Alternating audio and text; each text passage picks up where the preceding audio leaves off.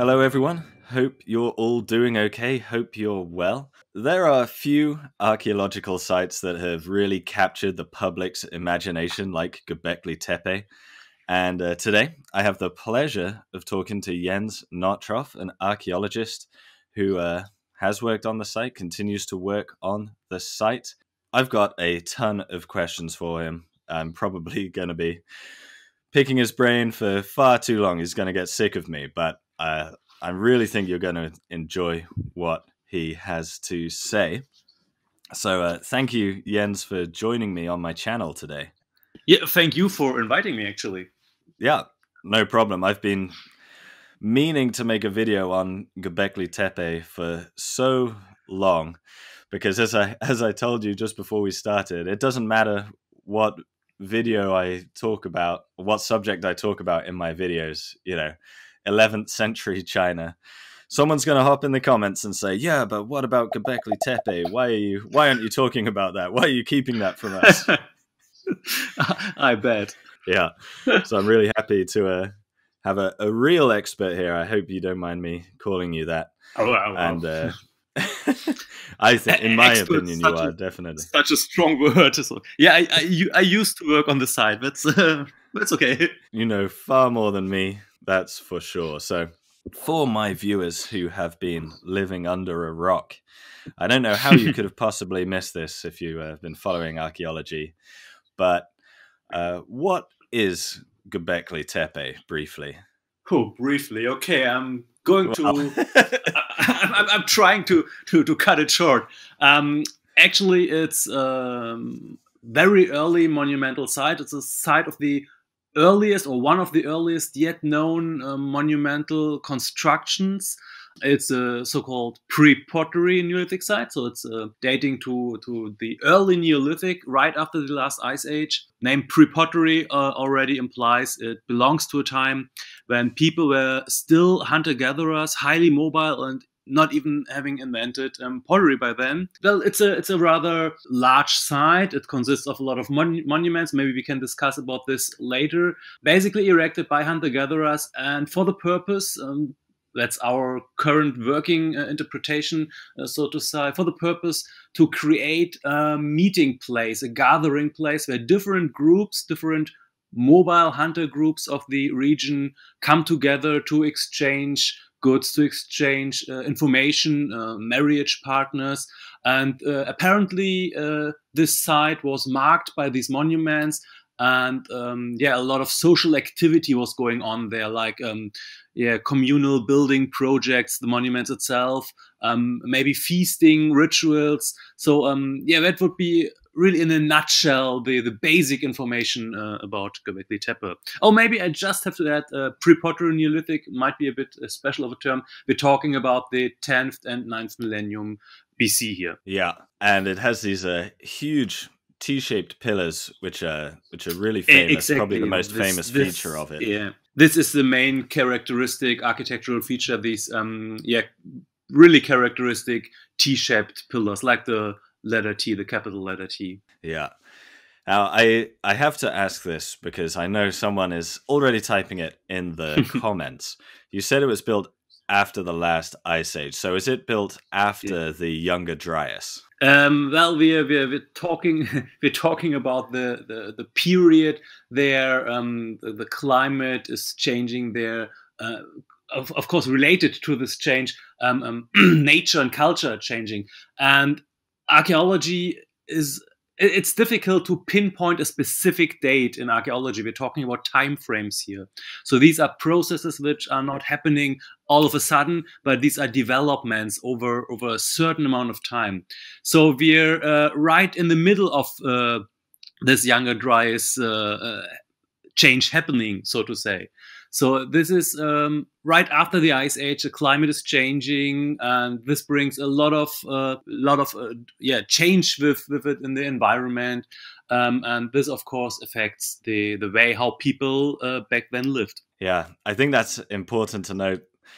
Like you said, that these changes happen over a long period of time. We sort of dig it up and it looks like a snapshot, but these are very long processes. But we'll definitely cover more of that. I just have to ask, as an archaeologist, did you feel very lucky working on such a famous and popular site? I think I would lie if I say no. Of course, Yeah. it's fascinating. Well, not about the fame of the site itself, but the implications the site and our excavations there have actually make it so exciting, because this is maybe one of the, at the moment, very rare places where we can put a finger onto a very crucial point in the history of ourselves. So this is the period and the wider region where our modern lifestyles actually started, if we want to put it like this. This is where people started to become sedentary, create permanent settlements, starting with agriculture, husbandry, and so on. So pretty much everything which defines our lives today. Yeah. So in short, yeah, it is pretty exciting to work there. Yeah, it must be. Yeah, it's such a key moment in history. There aren't many. I remember when I did my archaeology degree, we tried to find the first metalworking site in Britain, which would have been fantastic to find. Yeah, and we didn't find anything. We spent weeks digging around in the hills, found absolutely nothing, and came home. Yeah, but that's also, and we cannot deny this. That's also an important part of archaeology.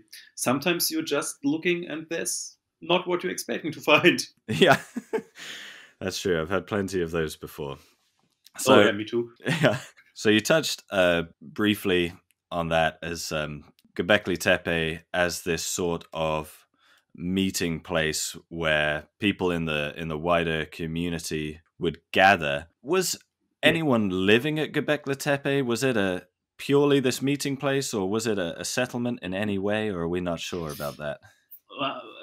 The last one, we're not really sure about that, because it's not completely excavated. So if I would say there is no trace of a settlement, and I don't know the complete extension of the site, I could not know if there wouldn't be different kinds of architecture in other spots. But what we do know is how settlement, domestic architecture of that period and region looks like.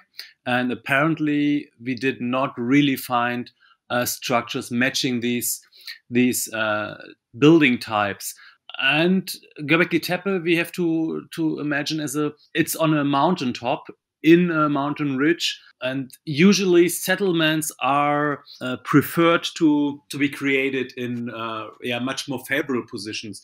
In the valleys where the animals come by, where water sources flow, and so on. These are things we do not really exactly have up there on the mountaintop at Göbekli Tepe. So it would be quite some way down to the valleys, and we're not quite sure about water sources on top of the mountain. There is a rather shallow, very little river in the neighborhood right these days, but it's not quite sure if this existed in the Neolithic as well, and if it was sufficient to provide enough water to establish a settlement up there. So I would be careful. I wouldn't really exclude that people were staying for a longer time there, but as of yet, it's hard to prove in the archaeological record. I mean, we have to keep in mind if these were highly mobile groups, and these hunter groups were mobile, they probably were living in tents or something like that during their stay on the site. And of course, archaeologically, tents wouldn't leave much of a trace. So it's more on the not sure side. Yeah. But as you said, not the most ideal place for a large village. No, that's for sure. And really, the villages we know, they look different. What's interesting about the villages we know and which are excavated to a certain degree, that almost each of these settlements has a building which is set apart from the rest of the typical domestic architecture. It's larger, it has benches and often specific stone furnishings with sculptures and so on. And this is interesting because these so-called special purpose buildings or communal buildings resemble what we do have on Göbekli Tepe as well, with the difference that in the villages there's one or two of these buildings, and at Göbekli Tepe there's much larger numbers of these communal buildings. So this may also give a hint about the relationship between villages and this gathering site or social hub at Göbekli Tepe. Wow, that's interesting. I definitely want to pick your brains about the villages. So Göbekli Tepe is this famous site with the T-shaped pillars, but as you said, we have other villages around the area. Now, am I right in thinking that some of these also had those T-shaped pillars? Yes, yeah, that's true. The most famous or best known example probably is the site of Nivalichori, which was excavated in the 80s nearby. And this was actually the site where these T-shaped pillars were discovered for the first time. And there they do have the case of such a settlement with a special purpose building. And this building, this communal building, produced these T-shaped pillars. Nivalichori is a bit younger than the oldest phases we recognize at Göbekli Tepe. And there maybe as a short excursus in Neolithic architecture, there's a general idea that the building shape went from more circular or oval buildings to rectangular ones. And at Göbekli Tepe, we can see this as well, that the much larger, monumental, and apparently older enclosures buildings are the large circular ones with T-shaped pillars of 4 meters to 5.5 meters in height. And then there's a younger layer or younger buildings which are rectangular, producing much fewer and much smaller T-pillars than these older, larger enclosures. Now the pillars are about 2 meters high. And at Nivalichori, we have this later phase as well, with the rectangular buildings and smaller T-shaped pillars. So the scale of the monument sort of at least in the size of those pillars, it decreased over time. Yeah. The buildings and the pillars got smaller. Yeah, that's true. Interesting. Are any of the villages that we've discovered so far contemporary with the earliest levels of Göbekli Tepe and the large monuments, or? Yeah, it's a bit difficult since we're still discussing site chronology and really only have hints at the exact chronological setup of the enclosures. I mean, we have radiocarbon dates from some of the wall plasters in these buildings. But of course, these dates only tell us when this wall was plastered for the last time. We do not really know when the enclosures were built. Of course, in archaeology, you have certain tools and techniques at hand to get an idea about the age. So in this case, it's basically tool typology. The stone tools are very specific, and we can compare these to other known sites. And this is how we arrived at this pre-pottery Neolithic age, plus, of course, the complete or almost complete absence of pottery. And thus, it's difficult to really say there's this and that village is of exactly the same phase. But of course, there are famous sites like, for example, Chayönu, which definitely can be set into the same time frame as Göbekli Tepe. And at Chayönu as well, we've got one of these special purpose buildings, for example. And are these pillars in these special purpose buildings, or are those pillars separate from them? I'm just trying to picture it. In Chayönu, which is in the Tigris region, there are no real T-pillars, but this might be if we got a map of special architecture, we see a certain regional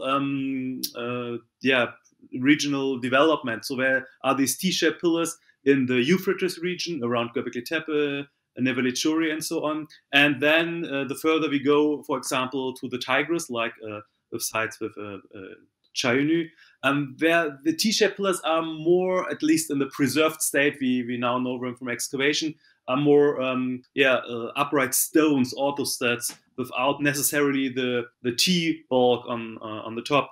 But these sites are linked by iconography and tools and so on, so that we really understand they belong to a wider cultural community. But to answer your question, in Nivalichori, the T-pillars are inside the buildings. Interesting. So it is. So they are, in a way, very similar to buildings at Gobekli Yeah, Tepe. yeah, they're definitely comparable. Yeah, even those sites without the explicit T shapes are comparable by interior design, by the typical benches, and so yeah, it's safe to say that there is a connection between these sites in the wider region of that period. Yes. There's one thing I'd really like you to help me make clear in my mind, because I feel like with Göbekli Tepe we have this.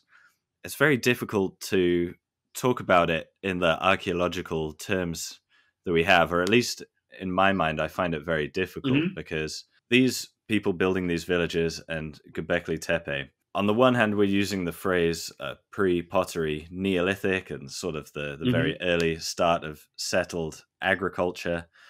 And on the one hand, we don't have the evidence that they were farmers as such. I've been trying to read up before this interview, and the sort of grains that we find are the wild varieties rather than Yeah. Yeah. domesticated. And I don't believe they have any domesticated animals there. Is that correct? As of yet, the record hints at the wild species. Yeah, but it's difficult actually.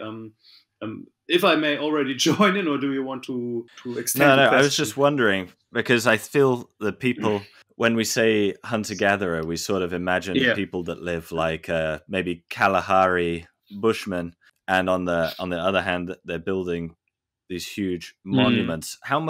What sort of lifestyle do you think these people were living? Were they raising crops from wild varieties? How settled were they? Do we have an idea of that? Well, they definitely were staying um, at a place over a longer period of time, but at the same time, they were seasonal and so far, but they were following the animals. We know that the gazelle herds are coming through the area in spring, and so this would be the time where huge gazelle hunts probably were organized. But they also were regularly retreating to these villages we know of. The thing about agriculture and husbandry as an event of food production is that this is something we really cannot easily see in the archaeological record. It's easy for me to say, of course, with the help of our specialists from zoology, that certain bones belong to wild species, but in fact, domestication is a long process which takes quite some time, generations for animals at least, to become visible in the physical record. So until a bone or the appearance of an animal changes, there's a lot of time going by, and that's why, as far as if I sum up the discussions we have with our colleagues from archaeology, is that in the beginning, of course, wild animals are managed, and the whole domestication process starts over time and takes a long time. And the same is true for plants as well, of course. So the lifestyle of these hunter-gatherers and the huge amount of animal bones we found at the site, which basically are hinting at gazelle and aurochs, certainly underline that hunting was a huge factor in subsistence. So I definitely would stick to the term hunter-gatherers. But they may have had aspects of their life that were more in common with later Neolithic farmers. Yeah, I mean, at one point, they must have experimented with plants coming back if you put them in a certain place, and I can imagine that this is happening occasionally as well. So there's no reason to assume they wouldn't experiment with other food resources. But the final step towards food production was not yet done. I think that's the interesting part of the site. We're right in the middle of this process. Yeah, it's definitely. I think. I mean, and I did a lot of research on the origins of the Neolithic for one video of mine, Mhm. and the sort of length of time it probably took for what we can see in the archaeological record as agriculture to develop was really thousands of years. And Göbekli Tepe seems to be sort of smack bang in the middle of that time frame. Yeah, that's the point. It just doesn't pop up and is there, that we're talking about a long process here, and we're currently looking at one step in this long process, but an important step, and that makes the site so exciting. Yeah. Yeah, because if you are, I'm just imagining, if you are a hunter-gatherer and you lead a more mobile lifestyle, you can't just wake up one day and be like, okay, from this day onwards, I am a farmer. Exactly. That's not how it works. Yeah. Whilst we're on the subject of the villages still, we have Gobekli Tepe, this huge site where people would gather, and we have villages around that in the region of sort of southern Turkey. We haven't defined that for people. Sorry, we're talking here in sort of southeast Turkey. Yeah. How does this area and this culture compare to other areas in the Fertile Crescent? I know, for example, further south in the Levant, there are many sort of pre-pottery Neolithic sites and very early sites that show sort of experiments with agriculture. Is Gobekli Tepe very different to them, or does it fit into this whole regional pattern of the Neolithic? Well, it fits in so far that we can, of course, see this this drive of innovation and experimentation there as well. It's a bit different due to its position in the northern periphery of the so-called Fertile Crescent, which in the past, looking from the southern Levantine side, was always considered periphery due to state of research, I would say. But now it turns out that this northern rim of the Fertile Crescent gains at least as much importance as the southern sides. And there are also a couple of elements linking these regions, I would say. I mean, we have this really fascinating pre-pottery Neolithic funerary ritual, if you would like to call it like that, which seems to express a real fascination and concern with bodily disarticulation, with excarnation, so with the defleshment of bones. We know from sites like Jericho, Tel Sultan, for example, these famous replastered skulls where I've seen those, yeah. Yeah, defleshed skulls were given back a new face with gypsum and all kind of shells as inlays. And apparently, in the northern part of the Fertile Crescent, we have hints at a similar fascination with this kind of mortuary ritual. We in the iconography of Göbekli Tepe, for example, we see a lot of depictions of headless human beings or separated human heads, often in combination with scavenging animals, in particular vultures. Vultures in general play an important role in the iconography of the site and related sites. And at sites like Çatalhöyük, for example, which is a bit later in Göbekli Tepe, but still belonging to that Neolithic realm of the area. And there are also examples of replastered skulls. So this is something, I think, which links the area. So there's the broader PPN culture, if you want to put it like this, yeah.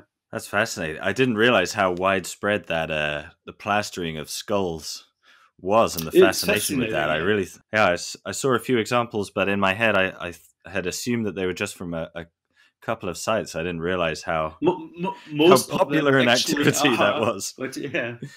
And I know on one of the pieces of architecture at Göbekli Tepe, there is a large carving of a bird. Is that interpreted as a vulture? Do we believe that to be a vulture? If you're referring to one of the decorated pillars, pillar 43, I think, there's a large bird depicted, a lot of other birds, and a headless human being in the lower part. Yeah, that is actually, with the help of our colleagues from archaeology, it is interpreted as a vulture due to the characteristic beak, and there is a very present color on this bird, and this is a feature very common with vultures, actually. To me, it looks like an albatross. I don't know.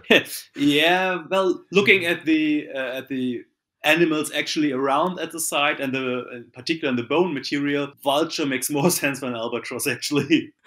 I know, I really regret saying that now, because I know someone's going to jump in and be like, you're right, it's an albatross, Atlantis. Yeah, or a dodo or something, yeah. Oh, really? I haven't heard people say that before.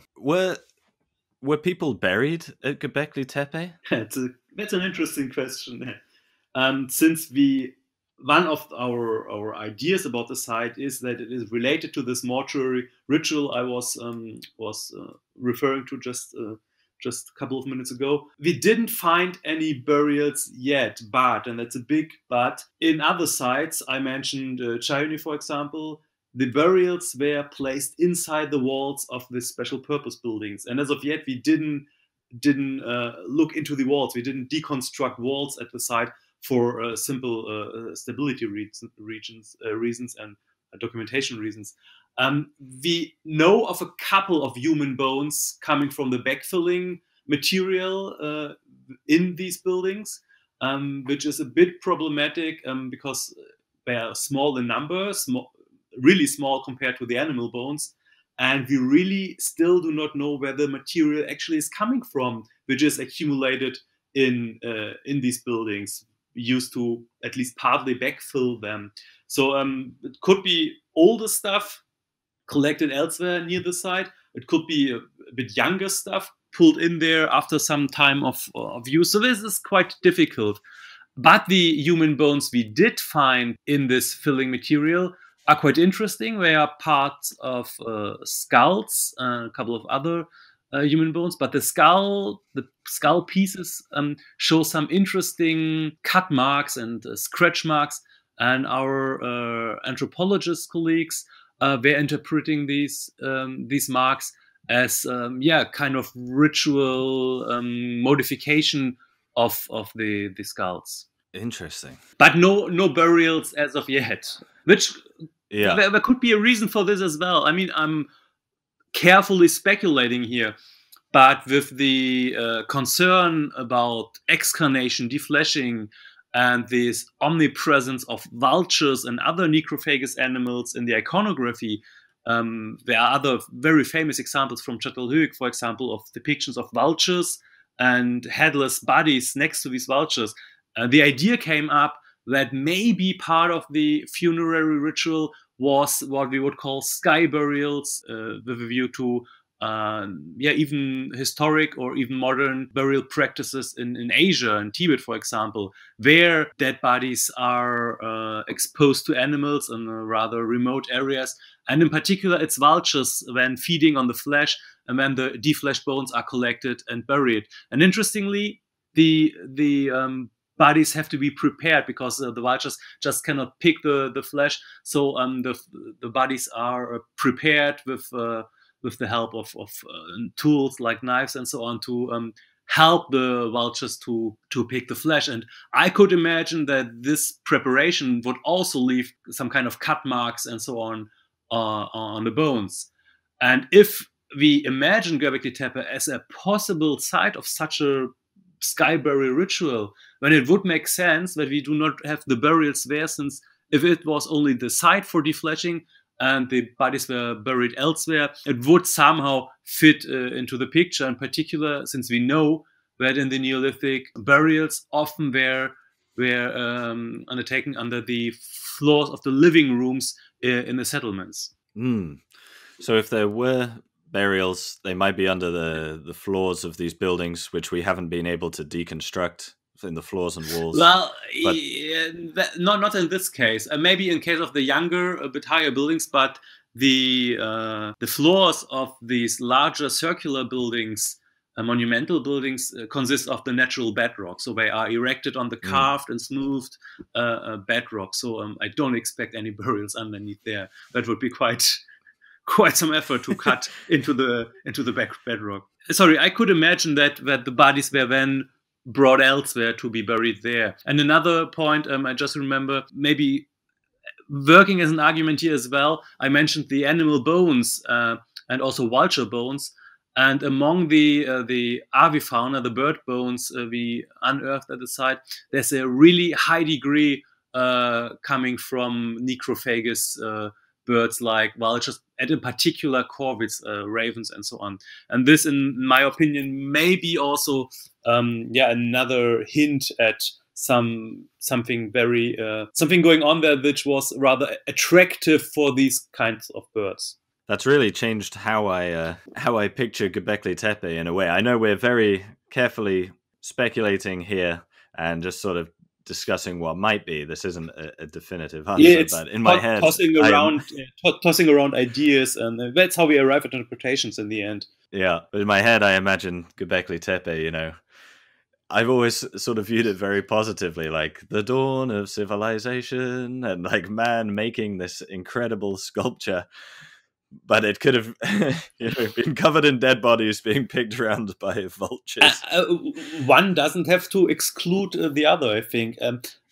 That's also something we encounter quite often when we discuss not only Göbekli Tepe in particular, but ritual in prehistory in general. This distinction between ritual spaces and domestic spaces, and this clear distinction between these spheres, which are of course a result of our secular Western upbringing, but actually I don't think that there is a necessary distinction between these for other people as well. So it could belong together. So yeah, I wouldn't say it's mutually exclusive. That's an important point to bring up. We definitely have a clear divide between ritual and secular activities in a way that these people may not have had at all. You did mention that Göbekli Tepe was filled in. So we have this big site that has, been a huge effort to construct over many, many generations. Can you give us an idea of how long it was used for before it was filled in? It's really difficult to give exact time frames here, but we're certainly talking about generations here. Yeah, the backfilling. The backfilling event.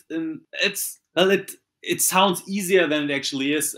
This site stratigraphy is actually quite complicated. So what we can say now, but this is still something we're working on actually, is that at least in the lower levels of the sites, there are some clear hints at intentional backfilling, where depositions left and so on, and the material speaks in favor of intentional backfilling events. But we also have to say that in the upper parts, a lot of the material just looks like it may have also eroded in, like if, for example, a building higher up on the mound was crumbling and walls were falling down, this material was rushing down into the enclosures as well. So we have to consider both actually intentional backfilling events, but still leaving part of the building visible, and in particular sticking the heads of the T-pillars out of the filling, and then the complete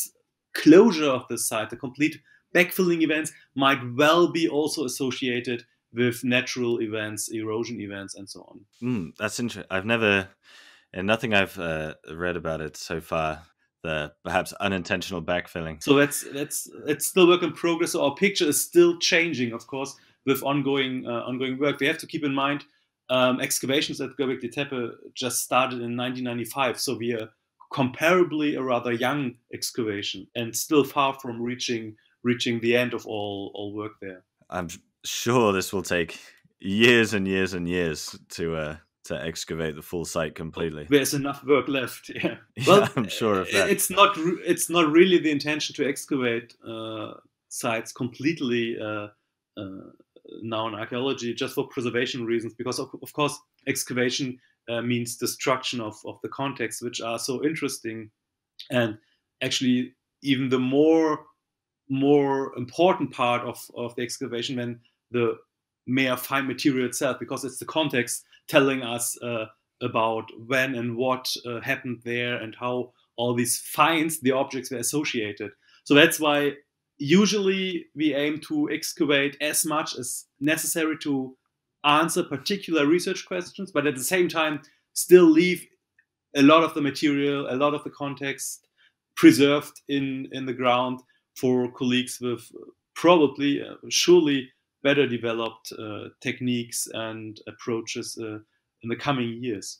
Yeah, that's an important thing to say, because I know there are many people out there who feel like, let's just dig it up. Let's just get the answer right now. Let's just dig up the whole site and see what we find. But like you say, once we remove it from the context, we remove all that context, we've exactly like lost the ability to learn from it. That's also why it takes so painstakingly long to document everything. Yeah. Does Göbekli Tepe in any way affect our view of the origins of Neolithic and the origins of farming? Because I know there's sort of am I right in thinking there's a divide between people that think that archaeology developed very slowly, almost without sort of deliberate human action, and then they're not sort of mutually exclusive, but then other archaeologists that believe these large gatherings and preparing for feasts kind of encouraged agricultural development.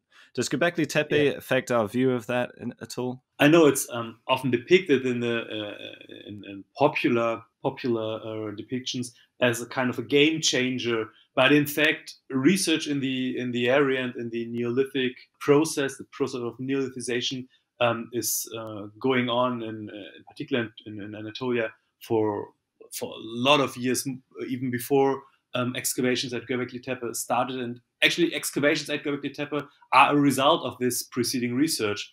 So it definitely helped us to get a finer picture, to get a clearer picture of the events surrounding this so-called Neolithization process. But it's not turning our ideas about the Neolithic period upside down. You mentioned these feastings, and that maybe the necessity to have enough surplus to attract the crowd for this feasting and communal work processes may have somehow fueled the interest to experiment with other food resources and to start food production. And I think that definitely should be a factor we should keep in mind here. One of the earliest sites where einkorn, this is one of the Neolithic founder crops, was cultivated and domesticated, is the shield volcano of Karachadar, which is in a wider vicinity of Göbekli Tepe, and with genetic pinpointing, it could be established that this is one of the sites there this domestication started. And I think this is related to the events we see at Göbekli Tepe. Yeah. Were they using these grains? This is a very important question. Were they using these grains to produce beer? That's actually a question which is as old as archaeologists thinking about domestication of grain. I think it started in the 1950s with the so-called Breadwood Symposium, where the question indeed was discussed if our interest in the domestication of cereals was initially for making bread or for producing beer. And from a rather pragmatic point of view, it's actually easier to produce beer than to produce something like bread. You have to prepare the grain, you have to do much more work steps to finally end up with a loaf of bread than to just put some grains into water, add the necessary yeast, which could as well come from the bacteria we have on our skin as well, and then under certain conditions and certain temperatures, which is a bit more complicated when I put it, it could ferment and develop a very light beerish kind of beverage. And we have at Göbekli Tepe, we do have large stone vessels with a capacity of up to 160 liters, if I'm not mistaken. And in these vessels, we found something which might be interpreted as the results of fermentation processes. Yeah. But if we're imagining a nice pint of beer, we should probably get that image out of our head. Like you said, it would be very light and not what we're thinking. Yeah. Colleagues did some experimental archaeology in recreating the kind of beer which could have been brewed there. And to put it politely, it's nothing I would like to drink every evening. Yeah. I don't think so. Yeah, probably had a lot of bits in it. I feel like not a smooth, and drink, and not that much alcohol. But in the end, it had its advantages towards water, which in particular, if we would store it for a couple of days or weeks, it was much better than just having the water there. I had never thought when I was reading about that debate that beer was the easier to produce than bread. It's I mean, if you just think about all the work steps from cereal grain to a final bread, it's quite some in between work steps which have to be done, producing flour and so on. Now, I have to ask you this question because I'm aware the clock is ticking and we can't skip it.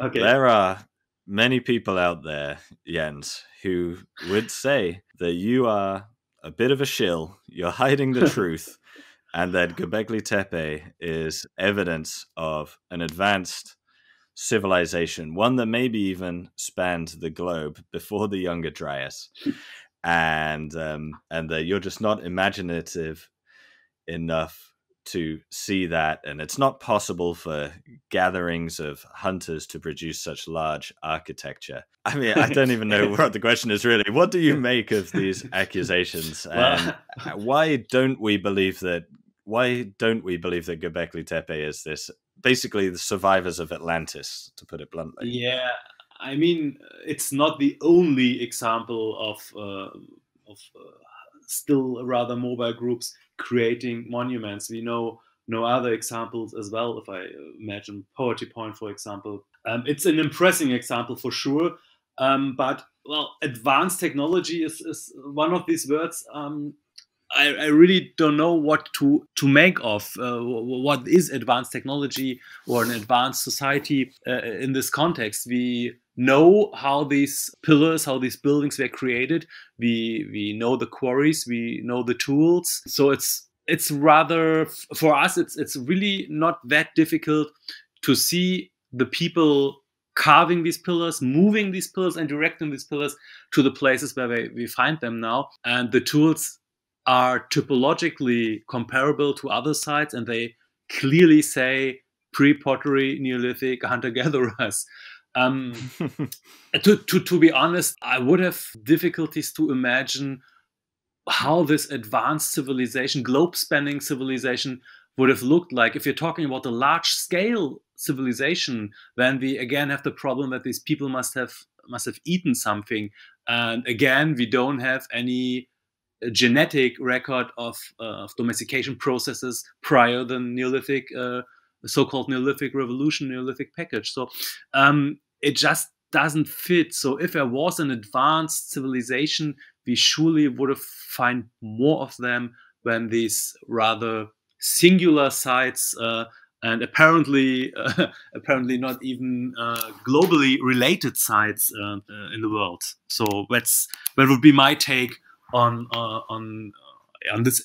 these accusations. Plus, personally, I don't have any advantage of denying the existence of such an exciting super civilization. Quite the opposite. If I knew of a globe-spanning ancient Atlantis-like civilization, don't you think I would score a Netflix deal and book deal and everything to just come out with these things? That's always the part that I find most funny, is that the accusation that archaeologists are hiding the truth because they're so concerned about preserving their ideas and preserving their positions. But if anyone is going to benefit financially from the discovery of Atlantis, it's all the archaeologists who will just immediately start churning out books and documentaries. Yeah.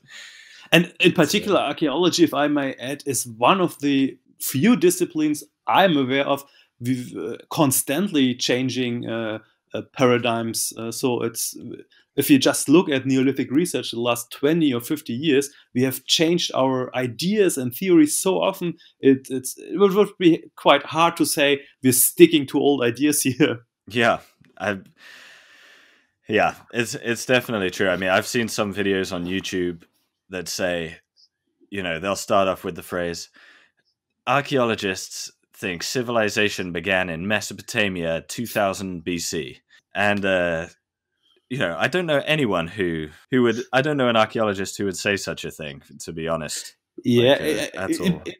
in particular, we even abandoned terms like civilization, because these are hollow terms and everybody can project imaginations into this term as they want. Civilization is a concept which is not really reflected in an archaeological record or the archaeological theory, actually. Yeah, like you said, it's a hollow term. I always imagine it. I don't know if this is a good example, but I always imagine it sort of after the fall of the Roman Empire in Britain. You know, we had abandoned cities and all sorts, and society sort of took a step back for a bit, and yet we still had writing, for example. And over on the other side of the world in Mesoamerica, maybe they didn't have writing, but they were living in huge urban centers that we wouldn't match for hundreds and hundreds of years. So which one was the civilization? You know, what does it even mean? That's really always in the eye of the one who comes up with the definition, and it's not really helpful. Could you speak super briefly about the quarries? You mentioned we have the quarries and the stone tools. Am I right in thinking there's one of the T-shaped pillars that was never fully dug out of the ground? More than one, actually, but there's one very prominent because it's rather large, about 7 meters, I think. And the quarries are situated on the rock plateaus right around the site, so it's maybe this is also one of the reasons the monuments were erected where they are, because the material, the resources were already there. And we know the quarries, we mapped them, and it's really visible where work pieces were retrieved. You can see we called it atelier situations. There are tools lying around. There are remains of these work processes, so rubble and so on, lying around. And as you said, there's even one very prominent large T-shaped pillar still lying around at some point in the process of cutting it from the limestone benches. It apparently was breaking and then abandoned for that reason, because it couldn't be used anymore as a workpiece. So yeah, but it's all in the really closest vicinity to the site, so very short ways actually. Didn't have to carry them far. And and they could have perfectly easily cut the stone out of the rock using the tools that they had available to them. Yeah, the limestone is rather soft and could be easily scratched with the material lying around, like the flintstones, for example. And the limestone appears here geologically, it's quite interesting, appears in benches. So I basically only had to work out these benches and cut the natural limestone layers out. That would have made it much easier than to carve the whole pillar, even in its thickness, out of the bedrock. As far as I'm concerned, that's case closed. Sorry, Atlantis. Maybe next time. Yeah, maybe next time. I know there's one video made by a very prominent channel on YouTube that just churns out, in my opinion, pure bollocks. And it says that the proof of Gobekli Tepe is part of an evidence of globe-spanning civilization, is that they had an alleged bag carved on one of the pillars. And also I know this handbag scenario, but actually if you go down into each of these depictions, they're not at all related. I mean, we know the Mesopotamian examples, which are buckets, and we even know them from written sources. The things on Gobekli Tepe, actually, the handle of this bag is so awkwardly put on that it wouldn't work as a bag, and you have little animals depicted next to each of these depictions. So it really looks more like a depiction of maybe the buildings itself. So that's why the half circular shapes appear. But I wouldn't think a Stone Age hunter has a lot of need for a handbag, actually. That's interesting that they might be depictions of the building, because when I was looking at it's just an idea. Yeah. Just an idea, but as you said, the sort of handle is sort of off to one side. It wouldn't be in the middle of the bag. So I wondered that, yeah. But the bag is one of the most basic constructions ever. Every human ever has been able to work out how to make a bag. It's not evidence. that they were if you connected. want to carry something, the easiest way is to put a string or something on it and hook it up. That would be the easiest way to construct a mode of transportation. Maybe the idea why I think it might be depictions of the enclosures, in this case of the buildings, is the little animals next to it, because there seems to be one very prominent animal associated with each of these buildings, so which is appearing rather often in the depictions of the pillars. And maybe if this is linked to certain group identities, it would make sense to depict a building next to the emblematic animal. But again, this is just an idea and more tossing around thoughts than actual factual proof. Yeah. What animal is that? It depends on the building. There's one building showing a lot of birds, another building showing dominated by depictions of boar. So it really depends, and it changes with each building. Interesting. Almost like they had a theme. Maybe, yeah. Before we go, I have a few more sort of quick fire questions from my Patreon supporters, if that's okay. Yeah, sure. Thank you very much to Patreon guys for supporting me and making this stuff possible. I appreciate it. Codaholic wants to know, what is the biggest surprise that you have found there, or the thing that surprised you the most about Gobekli Tepe? That would be probably the implications of these buildings for social hierarchy among hunter-gatherers in the Neolithic. So the idea that so many people were working together and somebody had to coordinate all of this. And this implies social hierarchy. At least I wouldn't have expected among these groups. At least temporary social hierarchy. Yeah, someone would have to at least temporarily have to direct people and have the plan of how they were going to make that building. You just can't bring 500 people together and expect that they're coming up with something like this without coordination. Yeah, that's true. That's a very good point. Merrick would like to know, does the attention of the people that believe that Gobekli Tepe is basically the survivors of Atlantis, does that ever interfere with the work and the research on site? No, not really.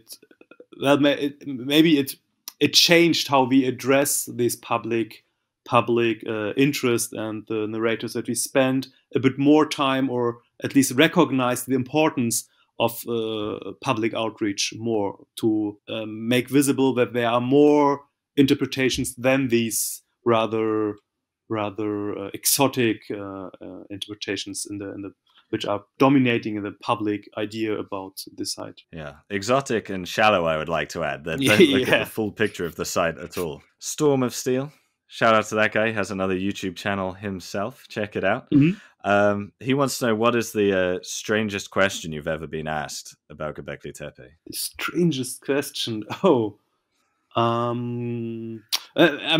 wasn't asked this directly in person, but it comes up very, very often, and you discuss it here as well, that the site may have been proof of an advanced super civilization, in particular of an alien super civilization. That is high up on the list of strangest things, I would say. Yeah, never even mind. I mean, Atlantis is one thing, but never even mind the aliens, guys. That's really far out there. I always feel like those ideas, they're so critical of the evidence that archaeologists present. And then when you ask for the evidence of aliens, it's the most superficial, non-existent. Yeah, I mean, it's kind of a lazy interpretation, because it delegates all the work to an imaginary group, and so it could have been everything. Krishna, my patron, wonders, how is research funded at Gobekli Tepe? Because there is this accusation that groups fund research to get a specific result that they want. I know this is kind of an expensive question, but that's a good question, actually. I mean, the research project is a cooperation project of the German Archaeological Institute and the Archaeological Museum in Urfa in Turkey. So it's an international and interdisciplinary cooperation. and the money is coming partly from the institute, of course, but basically we are funded by the German Research Foundation. We are a 12-year project, and the German Research Foundation, of course, is funded by German tax money. So we are basically funded by taxes. And when that money is handed out, there's no expectation of you must find this certain result or anything like that. No, there's a strict rule, not only in Germany, but I would say internationally, that science is free. So there's this idea of scientific freedom, and this is explicitly also said about the funding processes. So no, we definitely don't have a list of things to check off we have to find. Okay. Last question. Keegan wonders, they've seen, I'm not sure which image they're talking about personally, but they're saying that they have seen an image of a woman at the site that is perhaps not carved in the same style. Is this perhaps like an example of graffiti? I'm not sure which carving they're referring to. Yeah, I know what we're referring to. There is indeed the whole iconography of the site, as far as it's readable by the clear mode of depiction, is dominated by male depiction. So you have a lot of phalluses around, animals, and people are indicated as male examples. And there's indeed one female depiction, and this is a later graffito on a stone slab in one of these rectangular buildings I was mentioning. And it's a carved, crudely carved figure of a woman. We are addressing it as a graffito, indeed, yeah, because it's so interesting, so unique in the whole iconography. Interesting. I'm now imagining one, woman back in the day thinking like, screw all these phalluses everywhere. I'm going to carve myself onto one of these pillars. And it's not on one of the pillars. It's a stone slab, just a block of stone lying in one of the buildings. Maybe not even part of the original building. Oh, okay. But it still was in the context of this being done in the Neolithic, not later than that, not like in the medieval. Probably. I mean, it's hard to date stone carvings, but from context, it belongs to the Neolithic. I would say to the Neolithic period. Yeah. Is there anything you really want the public to know about Gobekli Tepe? Anything you feel like doesn't get any attention? Not in particular. Just question what you read on the internet, and if you got access to the original resources and sources, dare to look them up and read for yourself, make your own mind, and don't believe everything which is written on the internet. Don't even believe everything I say. Just check your sources and have fun learning more about the past, which is really exciting, even without advanced super civilization and ancient aliens promised. Absolutely. And they can go to the Tepe telegrams, correct, to see what you and your colleagues are reading and writing about the site. Yes, exactly. A lot of the stuff I was mentioning, like the Celtic community and all the other sites with similar iconography and similar characteristics, like the animal bones, all of this stuff you can read on the blog in much more detail. The colleagues are doing great work collecting and presenting the work and making it accessible even beyond the scientific publications. So yeah, definitely check it out. Excellent. There you go. No conspiracy out there, guys. We're making it definitely as easy as possible. Yeah. Okay. Well, thank you so much, Jens. I'll put the Tepe telegrams and your Twitter down in the description. Check it out. Stay informed, guys. Read the sources. Follow the sources. And thank you so much, Jens. This has really been great. I've absolutely loved it. It's been my pleasure. Thanks a lot.